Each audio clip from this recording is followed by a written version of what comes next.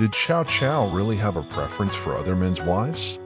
Yes and no, because Cao Cao simply liked beautiful women, not exclusively married ones.